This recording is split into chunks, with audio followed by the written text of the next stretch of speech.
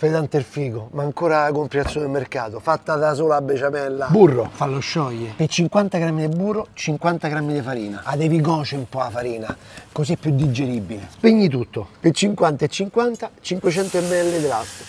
Aggiungi il latte, poca alla volta.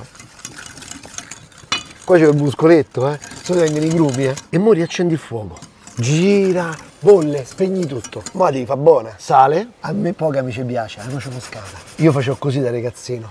E lei, mi ricorda nonna. Hai fatta la pasta fatta in casa, hai fatto il ragù fatto da te. Ma vuoi mettere che quando poi fai sta besciamella è roba tua? Guarda qua. E te la fai dalla densità che vuoi te. Ah.